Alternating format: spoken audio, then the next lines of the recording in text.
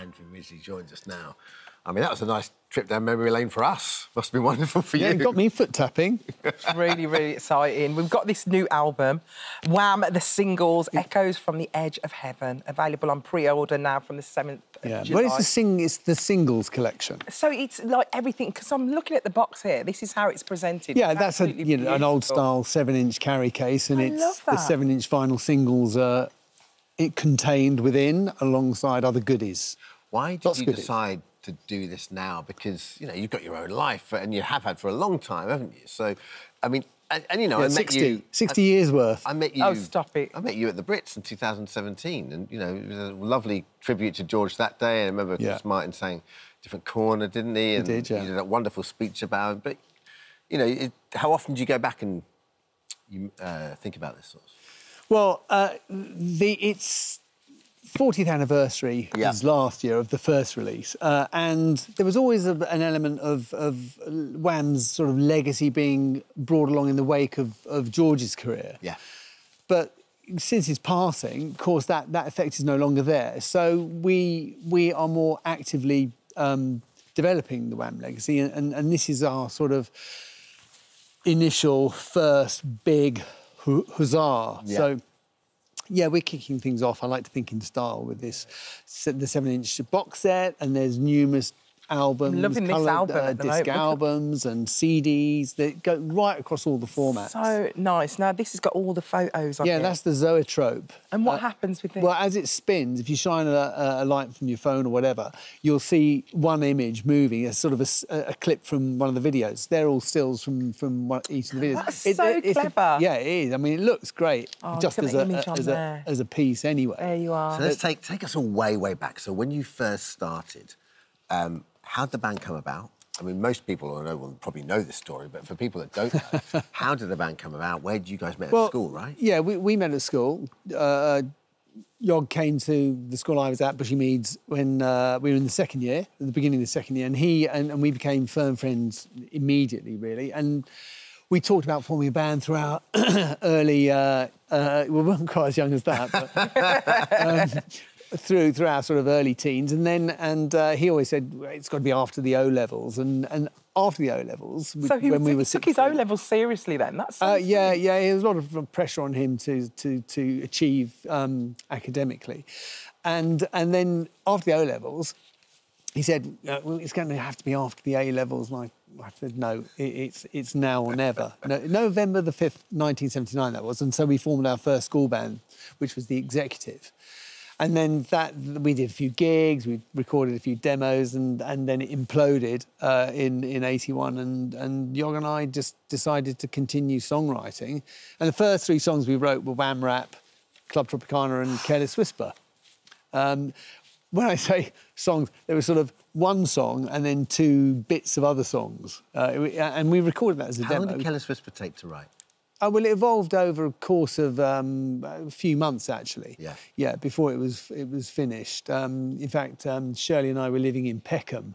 Shirley Kemp, who then was my girlfriend, and we were living in Peckham at the time, in the basement of her aunt's flat. And George used to schlep down from Radlett, and we used to work on the song together. And then he said, "I'm not doing this anymore." So I had to move back to sort of the bushy way. Really? He made you move up there? Yeah. To finish Careless Whisper? That's great. It's mad when you hear the music, though, because it's like banger after banger after banger, like every single song.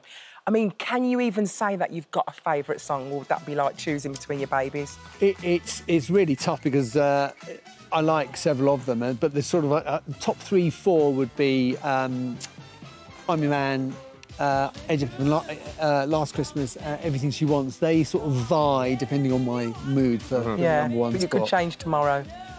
Could be. And so how hard was it back in the day for you guys to get signed? Because it was such an exciting and interesting time in the music. It was. You know, I say to everyone who listens, we were a product, I think, in some ways, of new wave and punk, insofar as it liberated music making for everyone. Yeah. And with the advent of 4-track recording, you could do it in your bedroom or your mum's front room, which is what we did.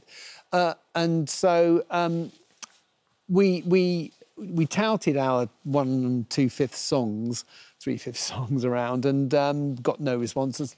But Mark Dean, who was a friend of mine socially, lived down the road, and he was in the music biz, and we knew that, and I kept haranguing him to listen to the tape, and eventually called us up to meet up at the Three Crowns in Bushing, and stepped through the door and he said, "Can I offer you a record deal?" And that was big. Wow. Yeah. And what was the moment where you looked at George and George looked at you, and like when one of the singles was out and you went, "Wow, we're there." We're big time. Well, yeah, really, that was when we got the nod for Top of the Pops. So we were, the Young Guns had come out. Wham Rap wasn't a hit first time round. It got banned, by the radio because it had the word C-R-A-P in it. Ah. So. So anyway, it didn't get the airplay. Young Guns was looking like it was going well, got up to number 42 and sort of stalled. And unless you were in the top 40, you didn't get on Top of the Pops. Sure. But then someone dropped out that Do you know week. who dropped out? No. Well, funny enough, I was told recently, a good friend of mine, David Austin, he told, he reckons he knows. He's probably right, he's got a good memory. But... I'll let you know in due course. But anyway, so when we got Top of the Pops, that was wow, because in the 80s, early 80s, it was the moment. And that changed your life. It's unbelievable. And you've got so many fans as well. I mean, Lewis Capaldi, he's a big fan. He's doing little twists on your music as well. Well, the Lewis Capaldi homage to Club Tropicana was amazing. Frame by frame, absolutely perfect. So great. Yeah, it's really so good. Yeah. And you've got a documentary coming out, is that right?